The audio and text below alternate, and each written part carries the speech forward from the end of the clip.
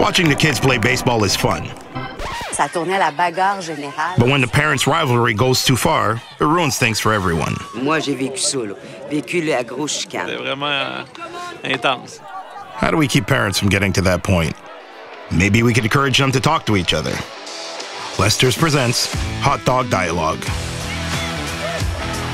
During a Little League Championship game between two rival teams where we could cut the tension with a knife, we gave hot dog buns to the parents from one team and hot dogs to the parents from the other team. So if they wanted to have some hot dogs, they'd have no choice but to speak to one another. The parents got out of their seats, came together to cook some hot dogs, and got to talking. The tension disappeared, and they had a good time watching the game.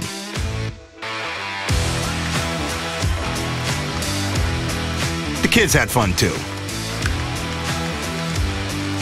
La solution, c'est de se parler. Totally agree.